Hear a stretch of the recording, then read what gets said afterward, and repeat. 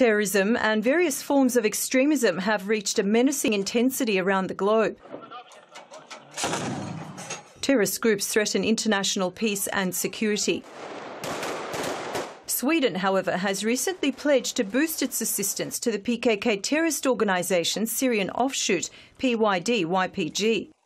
The European country's support for YPG terrorists has reached $210 million, and Swedish officials are planning to increase this number to $376 million in 2023.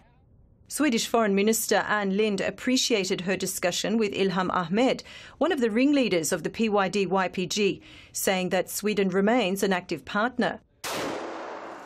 Terrorism is a global scourge demanding global response and solidarity. Turkey has been actively countering terrorism unleashed by all organisations, regardless of the pretext. We acknowledge that Turkey faces some challenges in its neighbourhood. At the same time, I have been clear about our position regarding northeast Syria, where the strong EU position remains the same. We continue to urge Turkey to withdraw. For one thing, using the word urge in diplomacy is an approach akin to looking down on someone.